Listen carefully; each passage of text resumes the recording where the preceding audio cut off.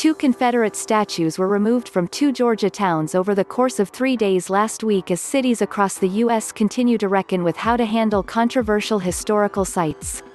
A Confederate monument outside the Gwinnett County Courthouse in Lawrenceville, Georgia, was removed on February 4, the Atlanta Journal-Constitution reported. The Gwinnett County Board of Commissioners approved the 28-year-old statue being moved to storage on January 19 after it was vandalized during protests in June 2020. Gwinnett County Solicitor-General Whiteside filed a lawsuit against Gwinnett County seeking a court order to declare the monument a public nuisance. City officials said in a news release the location of the monument creates a public safety concern, and may result in additional acts of vandalism and create a public safety concern for the city of Lawrenceville and Gwinnett County. While we're respectful of the ongoing court proceedings, we feel that action is needed now to move the monument where it will not be a target for vandals, said Chairwoman Nicole Hendrickson in a statement. A monument celebrating the Confederacy on county property is inconsistent with the message of welcome and inclusion that the county is sending to the world. We should place it in storage to avoid further provocation and to help the cause of tranquility for the benefit of all.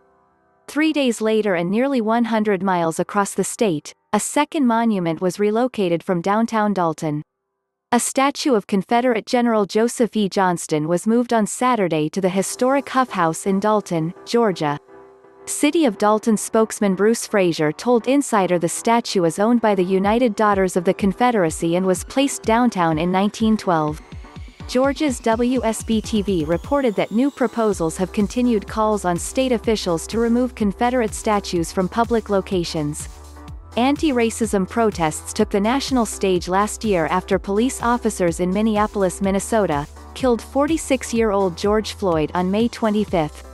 Since then, Confederate statues have been a flashpoint for cities across the American South as activists and community members have called for authorities to remove monuments tied to racism against Black Americans.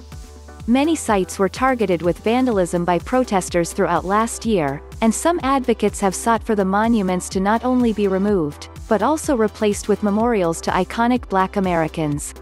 In Decatur, the city is replacing a controversial monument with one that honors the late John Lewis, who spent most of his career fighting for civil rights, Fox 5 Atlanta previously reported.